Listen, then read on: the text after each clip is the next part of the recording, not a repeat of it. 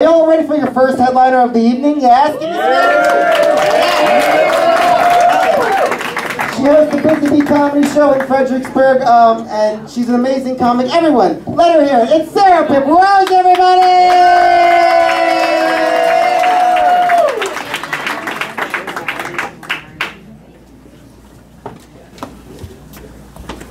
Hey everybody. Hey. I've been doing a lot of cooking recently. Maybe too much so, because sometimes I wake up in the middle of the night screaming, Rachel Ray, well, I will never be as good of a cook as you. I mean, she even makes dog food now, you guys. Yeah. I don't know how you're supposed to compete with dog food. And I was like, cat food? I don't know. But I do know that I enjoy cooking for my parents, especially my dad, because if I accidentally ever cook something, he always says that his favorite foods are extra crispy. So I went to college at VCU. One day I was walking across campus class, and this homeless guy started walking with me and talking to me. He was like, "What's your name? What's your major?" I was like, "Sarah, communication." He was like, "That's good, Sarah, because you definitely do need to learn to communicate better." Like, "Oh, if you can see me now, Mr. Homeless Man. Here I am performing stand-up comedy at Castleburg." Game of jokes. In your face, Mr. Homeless Man. Not only that, I get to judge people just like you judge me. So I'm starting to seem kind of weird and out of it. It's because I was up all night because my two roommates would not be quiet. So I really think it's about time that Mom and Dad got their own place. Being so shy and awkward person. Whenever people compliment me on my stand-up, I'm always like, are they really complimenting me? Or are they just like, wow, she actually spoke. So today I went out to eat lunch with my salad eating friend. Like, you know, people that it doesn't matter where you go, because we all know what they're going to order anyway. That's right, a salad. But next time, try taking them to a Chinese restaurant, because, joke's on them, there's no sauce there, guys. When I first started doing stand-up, all I can think about is, man, this is going to be so awesome. Then you get up here, and everyone's just staring at you, judging you, because some of you are judging me, and some of you are scared to make eye contact with me right now. And the rest of you are still trying to figure out if Chinese restaurants do have salads. No, they don't. So, I don't know about awesome, but it's definitely awkward. So, speaking of awkward, I'm single, you guys. Woo! Go girl. I mean, I don't get it because I'm like a 10. 10 likes on Facebook. But hey, if that was Twitter, I may be somewhat super amazing. So my last boyfriend was like, "Sarah, I think we'll get married, settle down, have a family." I was like, "Okay." So he broke up with me and married some lady with a 10-year-old. Like, talk about a quick bitch, guys.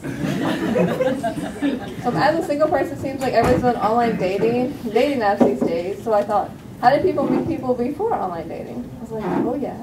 I think there are these things called singles groups. So I thought maybe I'd check out one of those. So I get there, and it's just me and a bunch of 80-year-old widows. So guess what? I'm still single. While we may be sad and all alone, at least we have each other. I'm kind of introverted, but I also like to go out and meet people. But the problem is, as soon as I go out to meet people, all I can think about is, man, I sure would like to go home and watch a movie. Well, that's why I drive an RV, so I can be home and on the go all the time. And Billy Madison is always just a road trip away. I don't really drive an RV, I drive an SUV, but I used to have a Corolla, so it's pretty much the same thing. Especially if you try to parallel park it. Yeah. So like I said, I'm kind of quiet, so I thought of like dating a mime, but I'm very into creativity, and I don't think he could really think outside of the box. Not only that, I don't think he could even get out of the box. He's a mime, so trapped in a box, you guys. So, tell me another way I can meet people would be to go to a party. So I thought maybe I should take someone with me, but nobody wanted to go, so I brought a cake. Damn those people, the struggle is real. So at the end of the night, I went to get my cake to take it home with me, and somebody started holding it, and I was like, that's my cake. She looked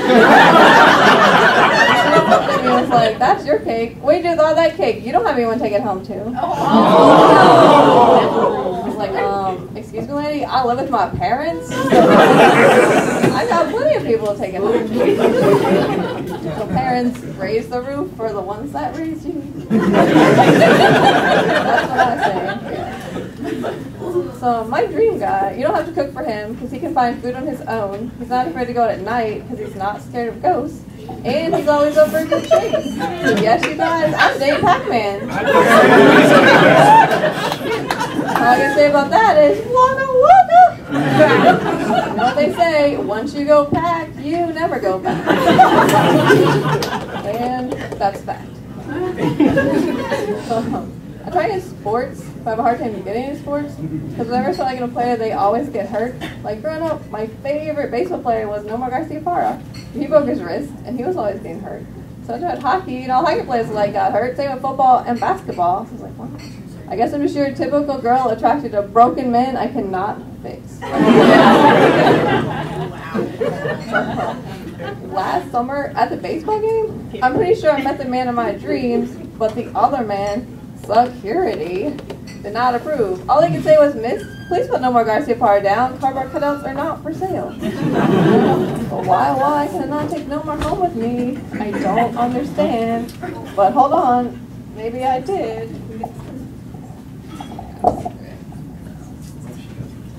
There he is, you guys. It's No More Garcia Parra. And like the back says, bring home your hero. Because I did, and there he is. He's kind of small like his dad from the Brat Show on a basic note. So hardly anyone will ever come out and see me perform comedy. Like anyone's gonna come visit me when I'm old and all alone. If anyone does come to visit me when I'm old and all alone, it'll probably just be to rob me.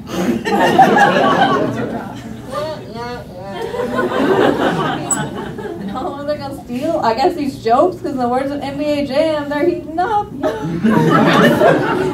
that's a sad trombone if you didn't get that. So, just so you know, once upon a time, I did have this romantic boyfriend who would open doors. Whenever we go for a walk, he's like, I have to walk on the side of you closest to the street to protect you from getting hit by cars. So I was like, oh, chivalry's not dead, but my boyfriend is.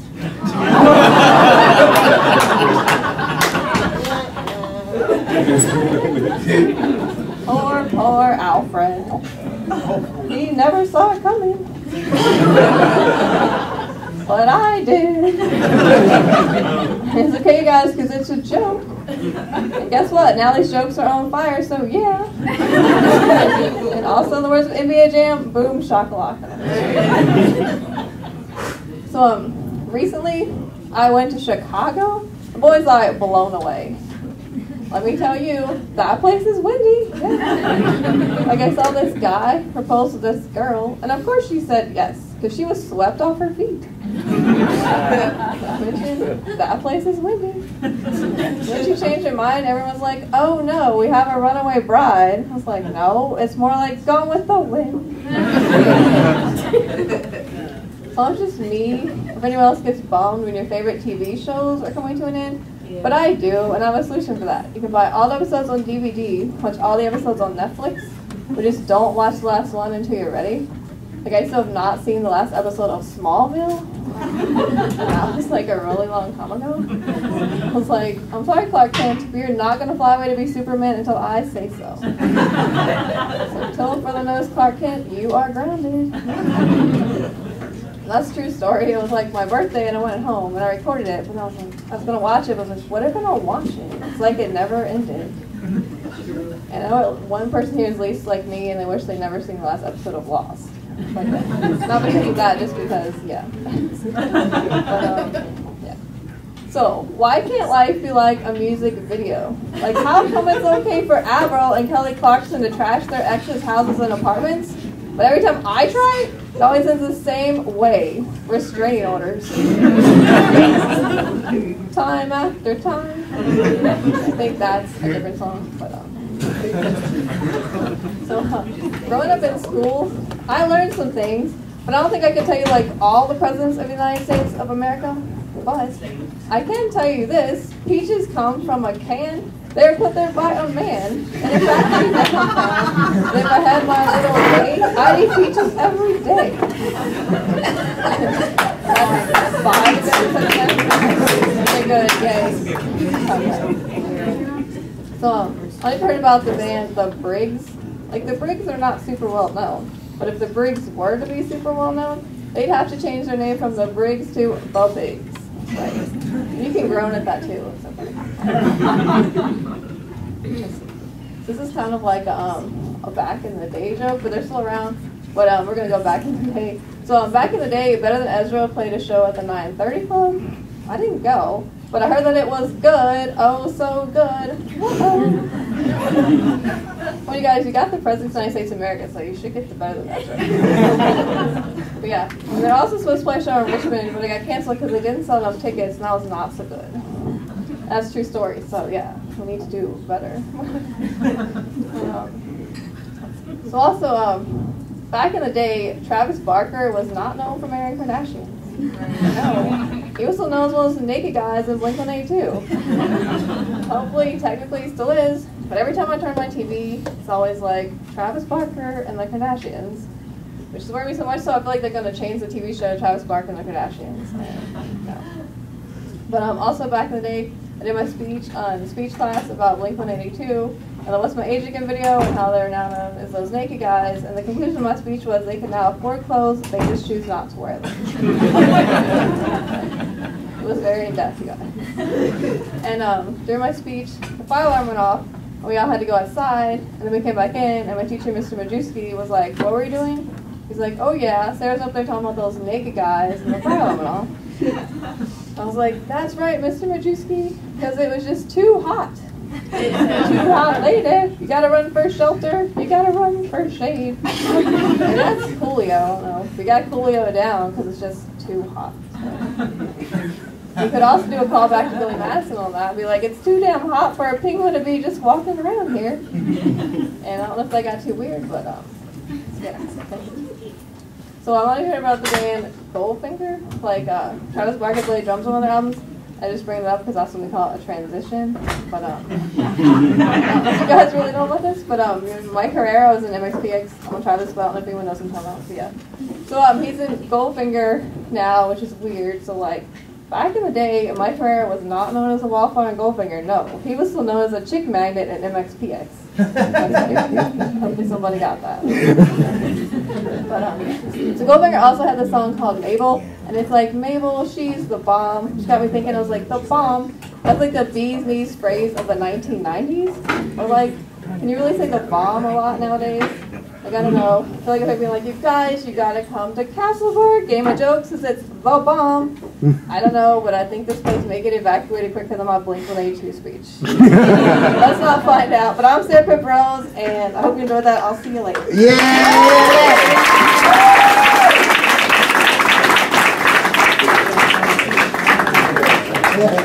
One more time for Sarah Pip Rose, everybody. Yeah!